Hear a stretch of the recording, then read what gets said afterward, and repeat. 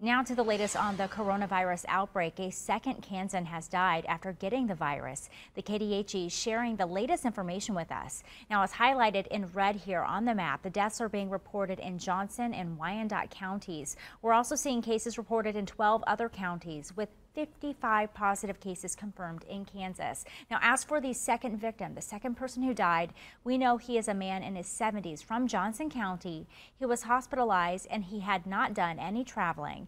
He did, however, have underlying health conditions. More than 26,000 coronavirus cases are reported nationwide. And a community of Reno County is stepping up their game against everything with COVID-19. They've had one case of coronavirus reported in the county, and they have a health order that takes effect today. First off, there's the ban. They are not allowing gatherings of 10 people or more within the county. Also, for those going to the Kansas City area, you will have a mandatory 14-day quarantine. This weekend, we have learned that a man in his 60s is the second person in Sedgwick County to have COVID-19. He was tested by his health provider, and he has a history of traveling to Colorado. The health department says his only close contacts were members of his household. They are being monitored. We spoke with Wichita Mayor Brandon Whipple, and he said he was not surprised by the news of this new case. We're going to get more cases. I mean, this is the thing. The idea that we're going to hide, put our heads in the sand and this will just blow past us, that's not realistic. We're going to get more cases because this virus spreads fast. This is the second case for the county in 3 days to be confirmed here. The first case was Thursday night with a woman over 60 years old. A large number of cases, though, as we've heard, are up in the Kansas City area. And starting this week, the community will go on lockdown. Residents in Johnson and Wyandotte counties here in Kansas and also Jackson County, Missouri, will have to follow orders to remain at home. The order goes into effect Tuesday morning, and this is only for people in the KC metro area. That is not the rest of the state of Kansas. This afternoon, Kansas City, Missouri issued an order that expands our prior directives. This is now a stay-at-home order. What we're doing now is suggesting, actually mandating, that anyone who is not engaged in essential activities or working for essential businesses needs to stay home. And during the stay-at-home order in Kansas City, people are asking us what's open and what's closed. What the state is calling essential businesses, they will remain open, and that includes government services, child care, grocery stores, pharmacies, drive-through and carry-out restaurants, banks, gas stations, and laundromats. But what will be closed?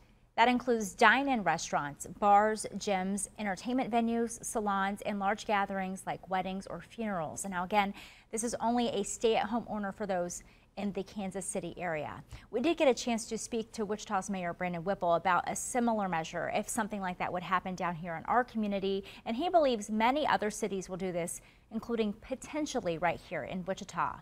We've had a lot of viewer calls about the president's proposed economic stimulus package, and today we will get one step closer to finding out exactly how this will work. The top 4 members of Congress will meet at the White House with a negotiator this morning, and they will finalize details of the plan. Treasury Secretary Steven Mnuchin is negotiating on behalf of President Donald Trump. They hope to take a procedural vote on the package by this afternoon, and this could be worth $2 trillion in total. Senator Jerry Moran says that he hopes this all will come together to help boost the economy. It sure seems important to me that we set aside the usual political bickering, the trying to score points one party on the other. Sure, we have different ideas. Every member of the Senate does. We don't always get our own way, but there is enough common ground and enough goodwill that I think we will have a package in place that will be voted on by the United States Senate, presumably on Monday.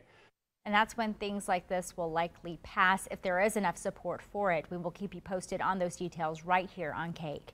The U.S. Labor Department has seen a 25% increase in new unemployment claims this past week. It's a part of businesses closing as a part of precautions with COVID-19. And they're urging states to not release unemployment figures, but some have continued to do so, including right here in Kansas. The state has seen an increase of 10,000 applications just in 1 week. Kansas lawmakers will likely re-examine the power the governor has in emergencies once things slow down from coronavirus. Some Republicans are not happy with Governor Laura Kelly and her decision to close down schools for the spring, in addition to ordering a halt on new evictions and mortgage foreclosures. They are looking at rewriting that law. Governor Kelly said she is acting to preserve people's health. You can catch up with more on the political stories across the country as well as COVID-19 on This Week with George Stephanopoulos. That starts at 9 o'clock this morning, directly following Good Morning Kansas. Well, a group of Kansas City area teenagers are on a church mission trip and they are stranded in Guatemala. They were supposed to return home on Friday, but that country canceled all flights because of the outbreak. Linda Wager speaks to them as they try to get back home.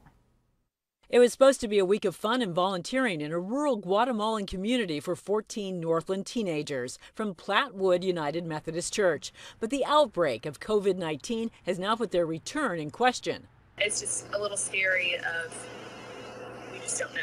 Mackenzie Albright and Coleman Reese are just two of the teenagers on the trip. They're staying at a hotel in Guatemala City, waiting for the airport to reopen, which may not happen for another 2 weeks. It's good. We're in a safe place. We obviously are recommending that they stay close to the hotel, just so that they're easily reachable. Parents like Susan Mason, whose son David is on the trip, have been calling their congressional representatives, trying to get help bringing their kids home, but haven't got any firm answers. She admits it's unsettling. It is the what if. We don't know. So many things we feel like we do know, and I have to hold on to those. Guatemala is also dealing with the virus and, like here, has shut down restaurants and most businesses. We're beholden to that medical community to help him, and I know they'll do their best, but I just would like to have him home. Meanwhile, the teens say they're practicing their Spanish and getting familiar with the room service menu at the hotel, since the restaurant there is closed.